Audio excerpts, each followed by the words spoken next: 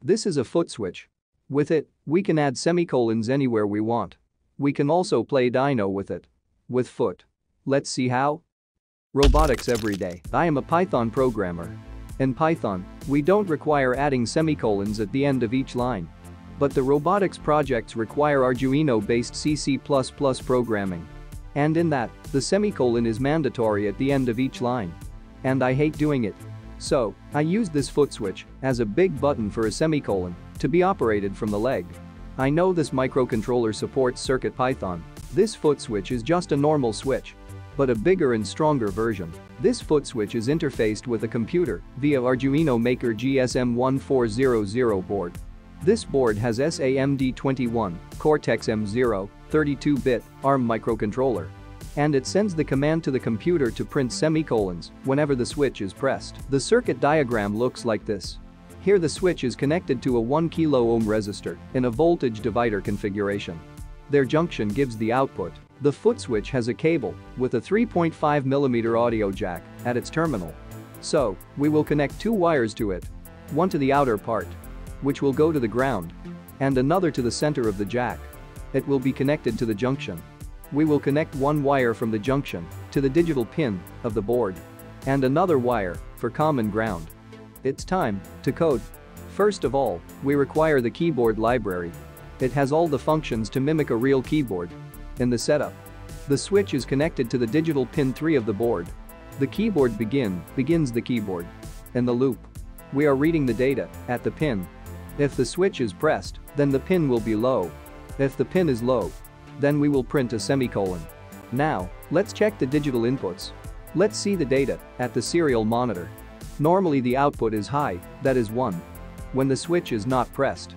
Whenever the switch is pressed, the voltage across the switch becomes 0. So, the output seen is 0. Let's see the serial plot. It reflects the same. Just better to visualize. We can see, when the switch is kept pressed, the output remains low, as we can detect the switch being pressed. Further, we can write any logic based on the press. Let's test a semicolon now. To do so, why not type some code? Serial begin. Some more semicolons. Yeah, that's enough. Serial print. Added semicolon successfully. So, our setup is working fine. It can be used anywhere, not just an Arduino IDE. Let's open a notepad. It's working fine, also in the notepad. Let's write the code for up arrow key so that we can play Chrome Dino. The code and logic for the up arrow key is almost the same. The difference here is, if the switch is pressed, then board mimics the up arrow key is being pressed, but it keeps the key pressed. So, we have to write this function to release all the keys pressed. Now let's test the up arrow key being pressed by the FootSwitch. Press the FootSwitch. Up. We can see that the cursor is moving up whenever the switch is pressed. Yeah, it's working. Now we will play dino with the foot. But dino is a tough game. So let's play with hand for now.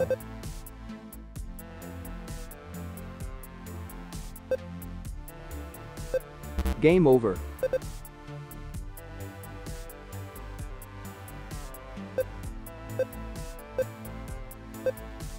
Game over again.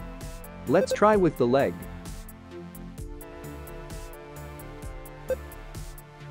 Much better.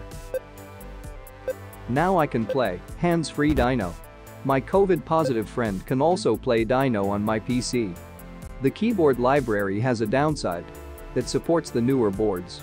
The Arduino Uno is the most popular board, but it does not support the keyboard library, whereas the newer boards also support CircuitPython.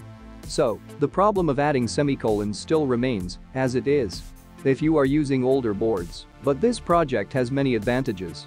It can be used by disabled to control the computer with the foot. The pets can operate buttons with their paw to request food or water, or receive a video call from the owner. We can play games with COVID-positive friends without fear of infection. That's all for now. See you again with more robotic technologies. Robotics every day.